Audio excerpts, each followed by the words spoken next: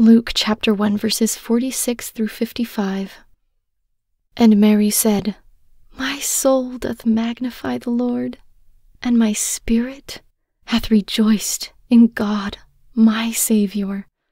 For he hath regarded the low estate of his handmaiden. For behold, from henceforth all generations shall call me blessed. For he that is mighty hath done to me great things, and holy is his name. And his mercy is on them that fear him from generation to generation. He hath shewed strength with his arm.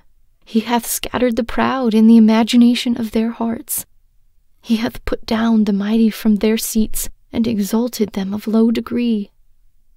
He hath filled the hungry with good things, and the rich he hath sent empty away. He hath holpen his servant Israel in remembrance of his mercy, as he spake to our fathers, to Abraham, and to his seed forever.